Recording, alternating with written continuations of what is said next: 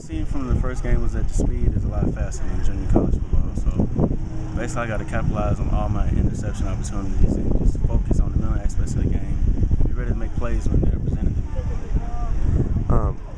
We talked about there's a couple missed plays that when you saw the Right. even in the game you already realized, but when you saw the film, what more did you pick up on those? Did you feel like did your opinion of your performance change in any way once you saw it?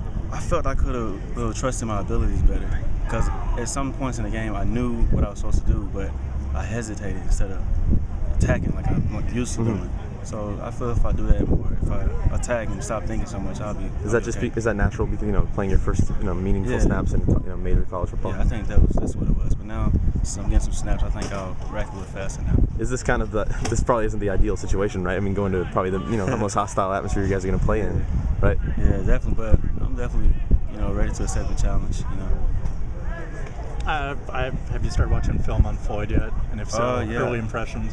Yeah, actually we watched film today on him. He's a big physical receiver. He's very physical. He's got good speed, great hands. He's a good athlete. Definitely a good receiver. How comparable is he to Allen and Jones? Is it comparable? Is it a big step up for him? Or what do you see? That's kind of hard to say, but I think he's probably a couple of notches ahead of him.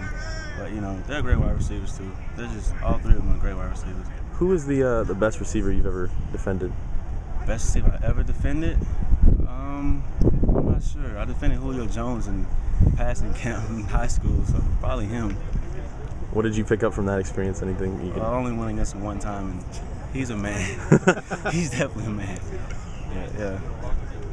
And Woody, I go against Woody every day. Woody's probably up there too. But it's a different kind of size factor, right? I mean, yeah.